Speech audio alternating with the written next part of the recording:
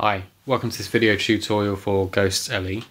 Ghost LE is a MaxforLive device. It's a generative looping random sequencer. So you can use it with any instrument in live.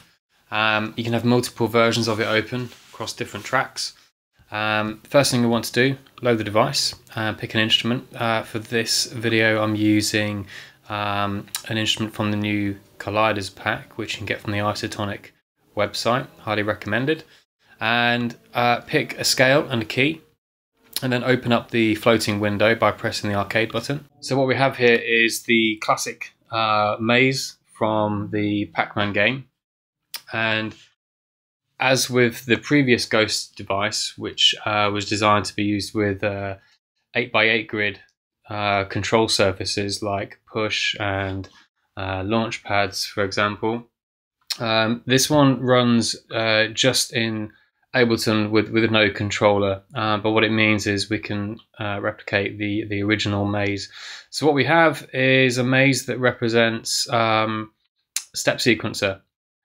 So you can pick a preset, which is a preset for the grid layout of the notes.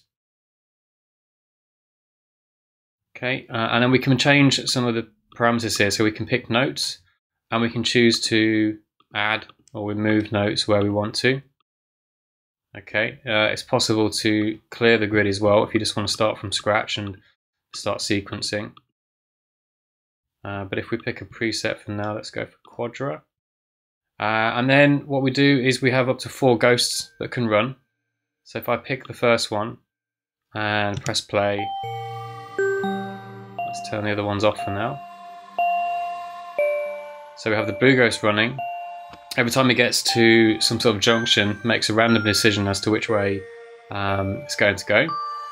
Whenever it goes over one of the yellow power pills, it triggers a note. So the yellow ones represent note triggers. The pitch of the note is determined by the mode down here. So there's different modes you can choose from, and what the modes represent are the different layouts of pitches for each of the notes. So rather than selecting the pitch yourself, you simply pick a mode. The manual shows you what the modes do and how they lay the notes out. It's probably just worth mentioning the last mode is random, so that it will give you random, whereas the rest of them will keep fixed pitches for each of the notes. So take a look at the manual for that, but really selecting different modes across the different ghosts means when 2 ghosts land on the same spot, they might trigger a different note if they have a different mode selected. We can choose accent notes, which are the oranges. These need to be placed on top of a note, and they will give a high velocity range. And then we can also choose speed pills, which are the cherries. These can be placed anywhere, and if a ghost goes over one of these, it will either speed the ghost up or slow the ghost down. This will happen for a number of steps determined here, so you can choose how many steps the speed trigger is active for, and you can choose the chance of the speed actually being applied. Same with accent, you can choose the amount of accent that is applied, so it allows you to scale it.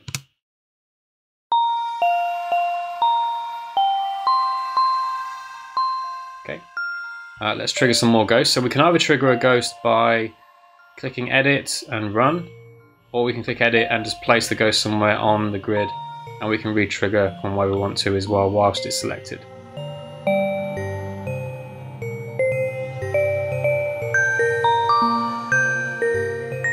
Okay, various settings for the ghost. We can mute them, we can solo a ghost,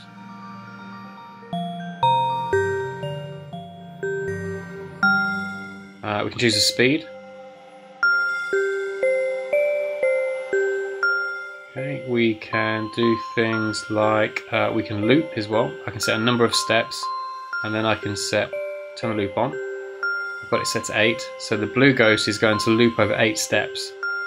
This allows you to create some familiarity within the sequence. So you can, even though they're quite random, you could have two of the ghosts looping and then another two kind of running around randomly. Whilst the ghost is looping, you can still play with their settings, like velocity, randomized velocity, the note length, the range. This is the pitch range. So if you have a narrow pitch range, it's only covering a few notes within an octave. A high pitch range means it could potentially cover the whole range of notes available. You can do the octaves and the mode, which I've already mentioned.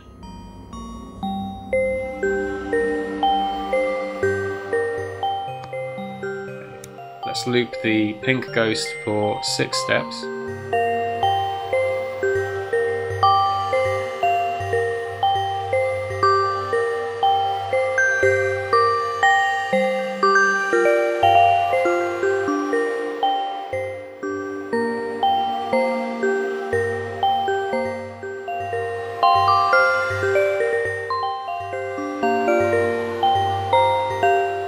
If you've got something running and you want to turn this into a clip, over here we have the looper function.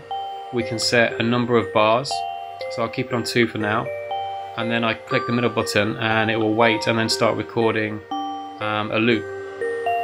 This simply captures the MIDI data being generated by the device. Once it's captured 2 bars, it will start a loop over here. So we're no longer listening to the MIDI sequences running in the background, we're hearing the captured loop of those 2 bars. At any point I can turn this into a clip by using the arrow buttons or just selecting a clip slot on the same track and click clip. If we look inside, we've captured a perfect loop of everything that's happening. This is a really quick way of just using the device to generate ideas and capture them as clips as well. We can capture a new loop like so, and again turn that into a new clip. Click the red button to stop and resume playback of the sequences.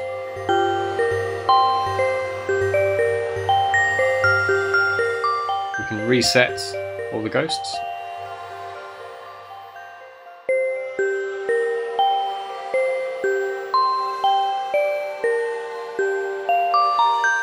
And we can clear the grid as well.